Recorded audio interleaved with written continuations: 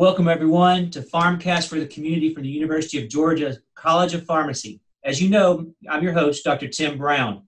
And I have to tell you, as we've gone through the COVID and we've looked at various things with the pandemic, as we were planning on moving this podcast to a monthly podcast for the community and to answer your questions, one of the areas I continued to read about was how all of us are not going to seek care. So in other words, instead of going to see our primary care physician like we normally do, we are sort of putting that off, because what's scarier than going to a physician's office when everybody is sick and you're trying to avoid being sick? Also, what that means is that a lot of people aren't necessarily taking their kids or their children to their pediatric visits and their primary care visits. And here we are back to the school year, and school is starting all over. So what should you do? Do you take your kids in to see the primary care and the pediatrician like you're supposed to? Is it safe? What's going on? Well, to help us answer some of those questions today, I have Dr. Renad Abu-Sawwa, who is a clinical assistant professor with the University of Georgia and obviously the College of Pharmacy, located on the Augusta campus. Thank you so much for joining us. How are you? I'm doing fine. Thank you so much for that introduction, Tim, and I'm really excited to be here. I do think this is great to get the information out in an area that I'm very interested in, which is pediatrics, obviously. So I'm excited to be here. Wonderful. Well, okay, just so the audience knows, give me a little bit about your background, because you work in pediatrics, but to get to this level of practice, you had to go through quite a bit of training. Right. So let's see. So my journey started at the University of Florida. Go Gators. I did a bachelor's in nutrition as well as my doctorate of pharmacy there. And then I decided to do residency training. So my first year I went to Rochester, New York, Florida girl up in the snow at Golisano Children's Hospital. So that was exciting. And then I did my second year pediatric specialty residency in Texas at Texas Children's Hospital in Houston. And as you alluded to, now I'm here in Augusta. In addition to teaching at the University of Georgia, I also teach at the Medical College of Georgia, as well as I practice at the Children's Hospital of Georgia and the pediatric neurology clinics. So that's a little bit about me. Very nice. I don't think a lot of folks realize that when we say the word pharmacist, a lot of people think about community pharmacists. And I've walked down this path in these podcasts before, but you're another example of someone who certainly got the degree in pharmacy, but then went beyond that and received advanced training to take care of the little ones that are out there. And also neurology, which means dealing with the brain and the spinal cord and all that. So you're really, really smart. Oh, I don't know about that. I try. Well, we're pleased that you had time to join us today, because I really wanted to bring in someone who could speak to kind of our fears about taking our kids back out in public again, yet we're sending them to schools in certain areas. So tell me a bit about COVID and all the stuff that's been going on. Have you seen a reduction in visits to your clinics, or have you changed the way you see patients? Right. So inevitably with COVID-19, many hospitals, including our own, have started to adjust how we interact with patients. My clinic is a little bit unique because it's embedded within the Children's Hospital, and we actually see patients in a variety of different ways at the moment. So we do have patients that are coming in for their in-person clinic visits, although the number of those patients are less. As well as we do offer telemedicine in terms of like video platforms, as well as phone call visits for those patients who are more comfortable in that way of communicating. And so we are trying to offer alternative ways to allow for patients and their families to feel comfortable coming in to see us, because we do still think it's very important. But unfortunately, I will tell you, myself and other healthcare providers that I work with, we are noticing a concerning trend, kind of like what you alluded to, that many of our patients are not coming in to their regular doctor visits due to this concern. And that obviously brings some other concerns, because especially with my patients, they're very medically complex and they have other diseases that need to be managed on a regular basis. And so we would encourage them to continue to come to those clinic appointments in any capacity that they can. So let me ask this question. Give me an idea of the age range that you care for. So that's a funny question. So, and the reason I say that is because it's a little bit odd. So pediatrics generally is anywhere from 1 day of life to 18 years of age. However, in the pediatric world, especially in specialty areas like neurology, cardiology, we tend to hold tight to our patients and we have a hard time letting them go. So I actually see patients as young as 1 day old and as old as, I think right now 55 might be the oldest. 55 Wow. years. And I feel, sometimes, to be honest, that's around my age. I feel pediatric certain days. So I get that, that's good. So let me ask this. You said this earlier. You do telemedicine, or you see people online, those kinds of things. But the area that I'm reading about that has me the most concerned as I think about kids going back to school is vaccines. And I know there's a big debate, should I vaccine my child or not? I'm not even going to walk down that path. I'm just going to talk about the fact that the majority of school systems and colleges do require vaccines. And then secondly, we know that certain vaccines do stop diseases from happening. We have data for this. We know it. yes. So tell me a bit about there's no way you can do vaccines telehealth, though. It's not like you can give a shot through the computer. No, we cannot give vaccines through a computer. Technology has gotten us far in medicine, but not quite that far. So again, this is one of those scenarios where it is important to take your child to their care visits and to get vaccines. We know it's unsettling to go to a hospital or a doctor's office because you're trying to avoid contact with people. But there are certain visits that we really recommend that you shouldn't avoid. So most importantly, that's your child's annual checkup and vaccinations. As many of you know, vaccines are administered to prevent many disease states that can result in various sicknesses and even hospitalizations. Many of you with children know children generally get their first vaccines when they're born. And then there are lots of other vaccines that are administered through their first year of life, all the way up until their high school years and even well into adulthood, as many of us get vaccines. Dr. Abu-Sawwa, as you talk about these, give me an example of maybe a vaccine I would get when I'm really little. I'm not just born. Maybe a vaccine when I'm like a toddler. And then maybe one that I would make sure my kid has before they head off to UGA for college. Okay, so let's see. So there are about 10 vaccines from the moment you're born up until about high school. The first one that you usually get when you're born is for hepatitis B, which is a highly contagious viral infection that can affect children's livers and actually increase their risk for cancer. So that one is usually 3 doses starting at birth. So that's the very first vaccine that most children will get. Let's see, in their toddler years, usually for patients less than 5 years old, they get a vaccine against Haemophilus influenza type B, which is a very serious illness that's caused by a bacteria, not a virus this time. And that one actually will affect your brain and spinal cord, and it can even be potentially deadly or cause lifelong disability. So that can give you meningitis, right? That's a bacteria that can cause meningitis. Right, which is an infection of the brain. So as somebody who works in neurology, I see that quite a bit. Got it. And then let's see, one that is probably a little later that most people are familiar with is chickenpox or the varicella vaccine. Oh, yeah. So that one, you usually get 2 doses starting at about 1 year of age as well. And that one is a viral disease that everyone's aware of. You get the itchy rash, blisters. That one can be serious, especially in patients that are vulnerable. So children or patients who have other disease states. Right.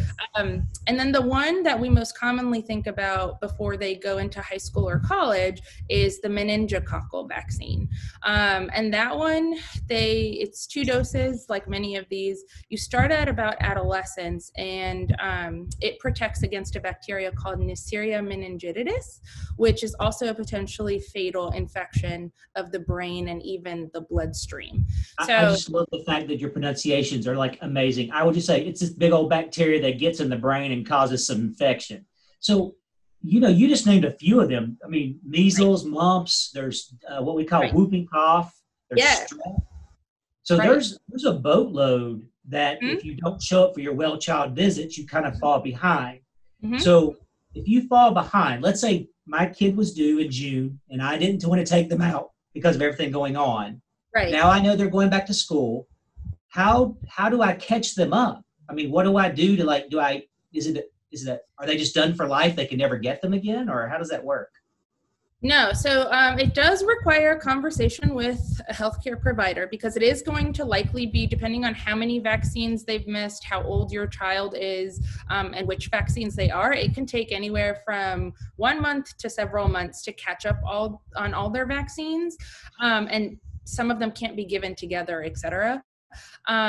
Generally, if they're younger patients, there's probably going to be more vaccines that they missed at any given point, because we have a lot of vaccines that are given at 2 months, at 4 months, et cetera. And then that tends to be less vaccines as patients get older. So it might be quicker for them to kind of catch up. So it's really important. So let me ask, so that means it's really important if you have a newborn or an infant or a toddler, there's a lot of vaccines in there up to about the age of 5 or 6. So those are the folks that really we've got to focus on and make sure that we get them caught up. And they're not school age yet, but it will throw them off when it's time to be school age. Okay, I'm making sure I'm following along. Okay. The other thing to consider too is in some states, including the state of Georgia, pharmacists can also give vaccines. So you can probably give a call to the pharmacy that you go to get medications and see if they would be willing to give your child some of their vaccines. If you have some, concerns about going to the doctor's office, or you're already going to the pharmacy for whatever reason, that potentially could be an option. Just because there are variations, I would call them and ask them ahead of time. I was going to ask that exact question. So, okay. So we've talked people into going now, right? Everybody's like, I got it. Dr. Abu-Sawwa said, this is very, very important. I need to get my kid in. Right. Are offices like your office, are there ways that they're trying to, are there vaccination days? Are we just trying to do catch-up days? What are we seeing out there in the pediatric world and the primary care world to sort of answer this problem of not getting the vaccines? Right. So that's a good question. I do think that it depends on the institution that you're going to. So I know as a pharmacist who works in a clinic and in a hospital, I will always check to see if my patients are up to date with their vaccines, and if they're already coming in, whether it's unfortunately because they're in the hospital or if they're coming in for any other type of clinic visit. I try to get them in and be like, you're already here, let's go ahead and get your vaccines if you need them. It really does vary depending on the institution. I always recommend that patients reach out to their primary care physicians or their pediatricians for their children, because most pediatricians are where most patients will get their vaccines for their children. And so that's the kind of the person I would reach out to first. But a lot of other settings, I guess, could also give you your vaccines. I would just recommend that you reach out to them in advance. And I think that you bring this up beautifully is there might be, I'll give you an example. I worked in family medicine, and we actually would have a morning that was just vaccine day. And we would try to get everybody in because moms worked and dads worked, and we were trying to make it easy to get everyone in. The second part of it is, and you said this earlier, there are alternate places. Like there are some pharmacies that do this. There are some offices like pediatricians and some specialists who can catch you up. I think the biggest thing though is, as a parent, make sure you keep your vaccine records for your kid and bring them with you so they know where the gap is if you're taking them somewhere different than where you normally go for care. Is that fair? That is fair. And then there's also some states, and I believe Georgia is one of them, have a record of all the vaccines that your child gets. So sometimes we can also keep track of that on our end, but it's like medications. I always ask my patients and their families, did you get your vaccines? Let me know so I can update it in my records. So to make sure that you don't get, an extra vaccine. So that is good advice for sure. Okay. I'm sort of thinking ahead to when I take the kids in, what all do I need to bring? Like if I decide to go to a local pharmacy who can vaccinate my 16, 17, 18-year-old, and that's different than my 1 or 2-year-old. It may be a little bit different in the number of shots they've had over the years. So, yeah. So I guess as we talk about getting people back into what I'll call a new sense of normal, we're talking about vaccines for pediatrics, but I'm going to throw a curveball at you and say, if mom and dad are in the office, that might be a great time for mom and dad to actually ask about their vaccines as well. For sure. Because there are some adult vaccines. So as a family event, if you're in your primary care office, it might be a time to ask about that too. Is that good advice? That is good advice. Actually, I'll tell you a personal story. So we used to all, when I was a child, and even now, but before when I was still in Florida and lived with my family, we made getting our flu vaccine a family event. So we would all go to the family medicine office, and all of us got our flu vaccine at the same time. We all went through it together, and then you can all go out for ice cream or something I was afterwards. going to ask if you did ice cream after. What great parents! You did ice cream after. So I'll tell you my story. Whenever we used to have to get a shot, my mother always took us to the local store, and I got to choose a Matchbox car for being a good boy during getting my shots. So I got to choose like a $1.98 Matchbox car. That was a big deal back then for me. Yeah, so I think you bring up a really good point. Wow, vaccines and shots and immunizations, sometimes people are like, oh my gosh, this is going to be horrible. You can turn it into something that is a little bit more family bonding and also a little bit, I guess, if you will, fun. That's a really hard term to swallow when you're getting a shot, though. I was going to ask you this, though. Working in pediatrics, is there anything parents can do before they bring their kids into the office to help them in terms of the soreness afterwards and maybe even getting a little bit of a fever as a reaction to the vaccine? What can we do?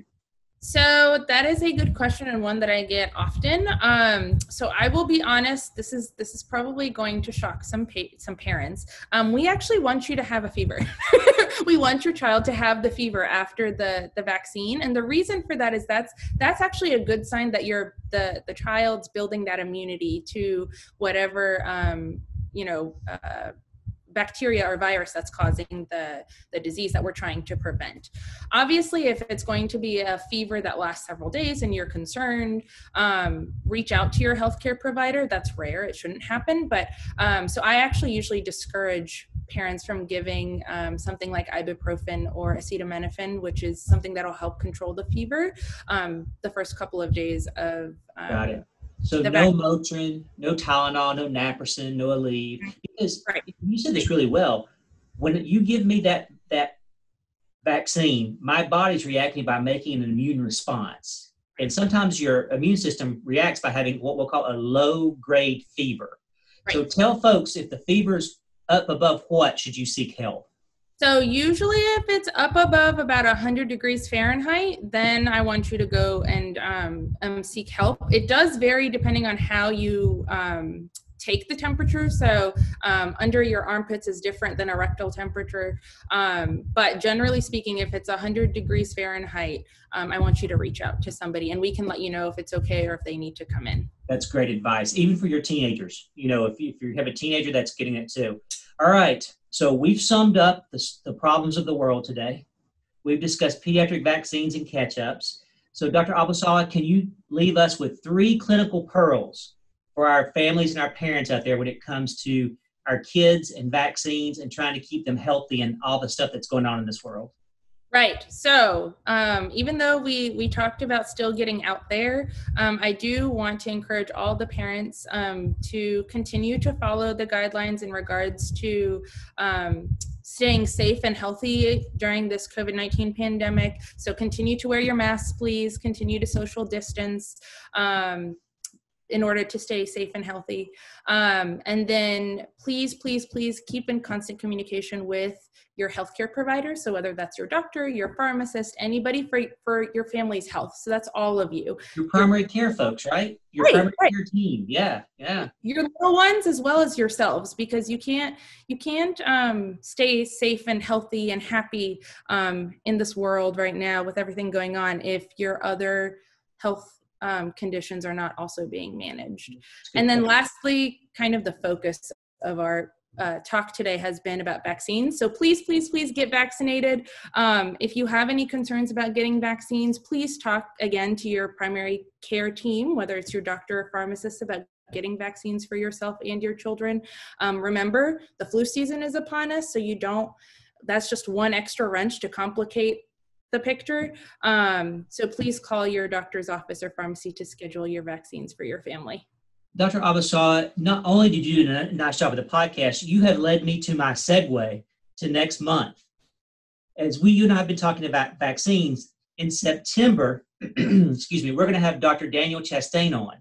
And Dr. Chastain works in infectious disease in Albany, and he's going to be discussing the flu vaccine, medications, how it relates to the COVID-19, why it's important that this year more than ever, we talk about flu vaccines and getting people in the door, especially those little ones, 6 months of age and up, and those folks who are pregnant and those with breathing difficulties. So Dr. Chastain is going to be on in September. He's going to lead us through that process, which blends beautifully with the way you have set us up, Dr. Abu-Sawwa. So thank you so much.